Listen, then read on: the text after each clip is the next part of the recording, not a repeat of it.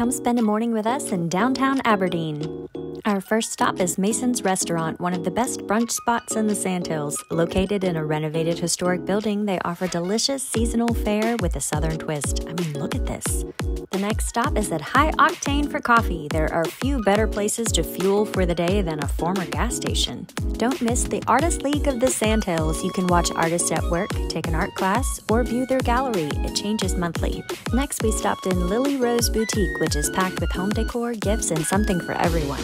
We also popped into Eloise Trading Company and took a peek at their gifts and home decor. Finally, don't miss the Bakehouse, a European bakery with delicious pastries and cakes, as well as breakfast and lunch. Follow us for all the best things to see and do in the Sandhills.